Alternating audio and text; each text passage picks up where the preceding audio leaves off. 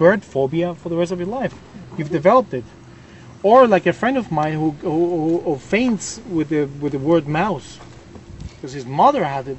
Somehow she had a phobia for mice, and he developed the same thing. That's something that happened to you specifically. She's the least interested in seeing males.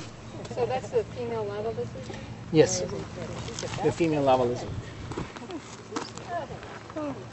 Pregnant female lava lizard. So these iguanas have come back to normality. Very, very bad years. They all big iguanas. Like last time I was here, we had seen a male that was a very large male that wasn't looking very good. And when I came back the next week, we saw it. So of course there's a dead or dying iguana that's very big. A hawk would still say, well, it's bigger than what I should eat, but it's so easy to kill it. Yeah. And there are vultures here as well? No. No.